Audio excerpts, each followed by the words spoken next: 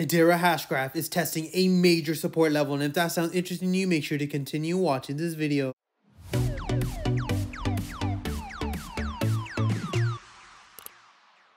We are 10 members away from 200 members in our Telegram channel. For those of you that are interested in keeping up to date with market updates as well as my charts, make sure to check out the link in the bio. Hey guys, Pingu Charts here. Welcome back to another HBAR analysis video. As always, if you do enjoy my content, make sure to hit that like and subscribe button. If you guys are interested in free $600 Bitcoin, make sure to check out the link in the bio. Now, as you guys can see from yesterday's moveset, we were testing a very crucial resistance point, and I mentioned, of course, the fact that in terms of a bullish case scenario, we would have to try to break back above these exponential moving averages, and as of right now we do have a very small break opportunity, but we are trading above these EMAs once again. Of course, we are trading off weekend volume. We're not really expecting much right now, but what I am expecting is a possible retest opportunity at 0.09, and of course, if we end up retesting it as resistance, then we know the fact that this was the local top and we could be looking for a larger consolidation or even a correction towards the downside.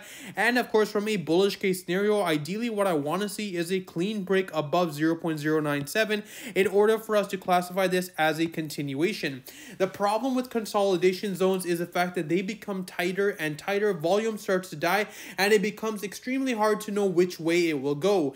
The good news for us, of course, is the fact that with our exponential moving averages, we do have somewhat of a good idea, and it looks like, of course, that the bulls are starting to take control of this level for a possible breakout opportunity above 0.097.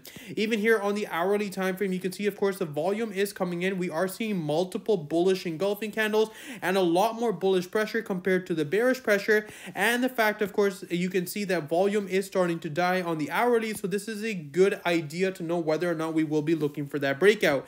This, of course, even on the hourly, is the third test opportunity, and usually on the third test we tend to see a massive breakout formation.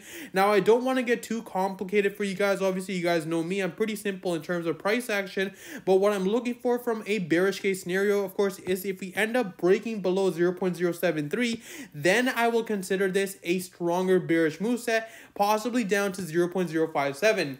As long as we remain above that level, we are only looking for long positions. And as you guys already know in the Telegram, we have been only trading these long positions because the market is in an uptrend. We have killed it, absolutely killed it in terms of the bearish case scenario for the past few weeks. And right now, it isn't a time to be a bear, it's a time to be a bull. And the reason I say that is because right now the trend of these coins is up. You can see, zooming out of the chart, HBAR has been going absolutely parabolic. We already had enough opportunity to trade this whole moveset towards the downside, and as of right now we do have a strong trend change opportunity, so you don't want to be counter trading yourself and looking for those opportunities in terms of the bearish case scenario. This is like guessing a local top and assuming the fact that we are there, and that becomes extremely dangerous because you can see for those people that pretty much shorted this area, they got wrecked on this area and possibly even getting wrecked up here once again. So this is why I always mention, if you're looking for a short, you're only looking for a scalping opportunity. Otherwise, we're gonna be looking for long positions only. Now, some of you guys in the comments have mentioned, why do we leverage trade HBAR? Why even bother trading it at all? Why not just buy and hold it? You guys need to understand the fact that in terms of buying and holding, the reason why we called the 0.035 bottom perfect opportunity was because we knew that this was an area of a daily support. We can't just buy something and hold it when we know that they're going to be testing major resistance and major support levels, because at the end of the day, it's much better to have a larger bag than buying here at the top and then losing 50% of your portfolio just because you were looking for the long-term picture. There's nothing wrong with the long-term picture, but ideally what you want to do is try to get somewhat near the bottom so you can get some exponential gains as it continues to go up, sell the local tops, and rebuy double of your portfolios at the bottom once again. That's why this channel was created, of course, in terms of HBAR even, and these analysis videos is just to help you guys kind of understand where the next levels are possibly going to be heading.